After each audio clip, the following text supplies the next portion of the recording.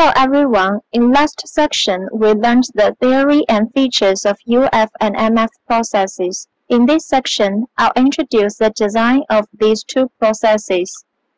First, let's look at the filtration mode of UF and MF membranes. The major two filtration modes are dead-end filtration and cross-flow filtration. As shown in this picture, in dead-end filtration, the flow of beads is vertical to the membrane, and large particles are rejected on membrane surface.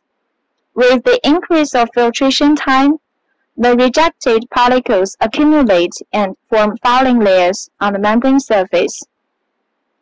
Consequently, filtration resistance would be increased and the flux would be reduced if the operating pressure is fixed. Thus, dead-end filtration is usually intermittent. It must be stopped periodically to remove the fouling layer before the next filtration. This mode is easy to operate and suitable for lab research or small-scale occasions. The second mode is cross-flow filtration. Propelled by a pump, the feed flows on the membrane surface. Such mode contains two types: external pressure and internal pressure types. For the external pressure type, the feed flows outside of the membrane and filtered by the external surface. Driven by pressure, components smaller than membrane pore size penetrate inside of the membrane. The filtrate is discharged through the central channel. For internal pressure type, the internal membrane surface is the filtration surface. The feed flows inside of the membrane and the filtration is from inside to outside. The filtrate is collected outside while concentrate flows out from the central channel. In cross-flow filtration, the rejected particles will be flushed away by the shear force when the feed flows along the membrane surface. The fouling layer is usually relatively thin. Once the fouling layer gets stable, the flux would stay stable as well in a rather long time. Since it's good for fouling suppression, cross-flow filtration is widely applied in engineering application. Next, I'll present the basic process parameters in UF and MF processes, including water flux, operating pressure, and rejection rates. In UF and MF processes, water flux could be calculated by this formula.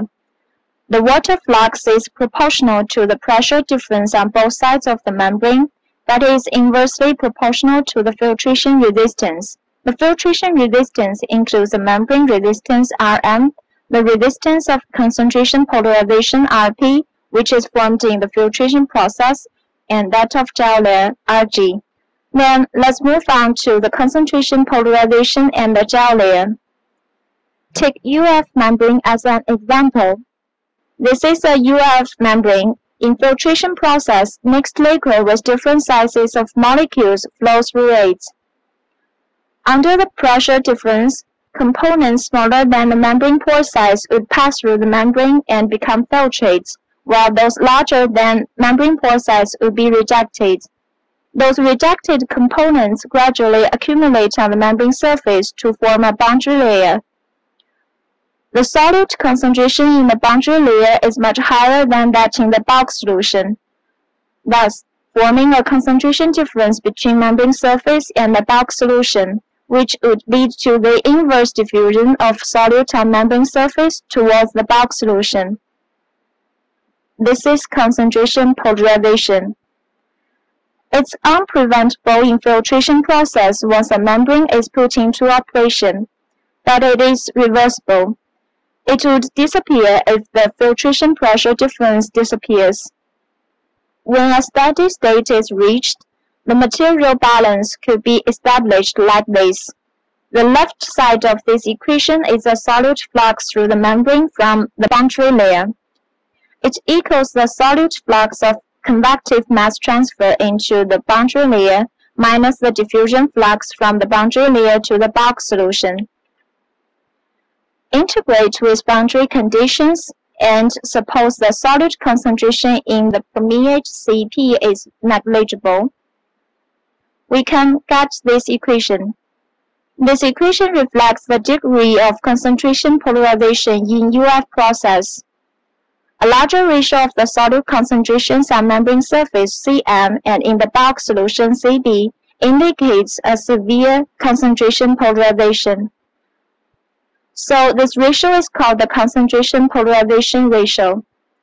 With severe concentration polarization, as shown in the picture, a gel layer will be formed on the membrane surface when the concentrations of colloids and macromolecular solutes on the membrane surface exceeds their solubility in the solution. Such concentration is called the gel concentration Cg. The corresponding formula for water flux becomes this. Here the resistance of gel layer should be calculated. Then, how to calculate it? Look back at this formula for flux calculation. If the resistance of gel layer is much larger than that of concentration polarization, the formula can be simplified into this one.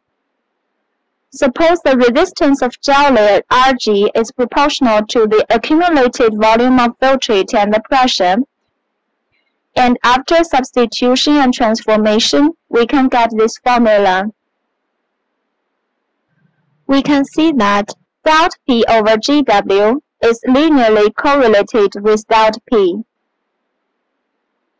Hence, through experiment, the correlation figure between delta P over JW and delta P could be plotted, from which we can get the membrane resistance Rm and the coefficient lambda, and finally we can get the resistance of gel layer Rg. The second parameter is operating pressure. As the driving force of UF and MF processes, it directly affects the water flux. Increasing operating pressure would increase the water flux, but when gel layer is formed, the operating pressure would affect the resistance of gel layer as well. This figure shows the correlationship between flux and pressure when UF membrane is used to filter certain wastewater with emulsified oil. At high content of emulsified oil, the flux doesn't increase linearly as operating pressure grows. It's mainly due to the increase of resistance of gel layer on membrane surface with increase of pressure. It offsets the increase of water flux from increasing operating pressure. It's clear that in UF and MF processes, the formation of gel layer is unfavorable for operation and can affect the energy consumption. The formation of gel layer is attributed to concentration polarization.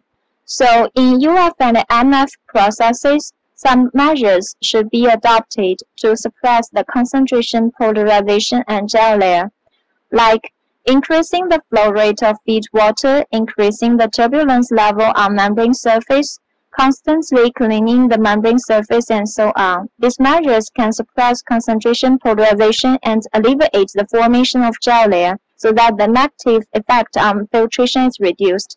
The third parameter is the rejection rate. It's calculated by this formula based on the concentration difference of impurities in influent and effluent. This is all about the design of UF and MF. We have finished all contents about membrane separation. In the next chapter, we'll start to learn oxidation and reduction. Thank you.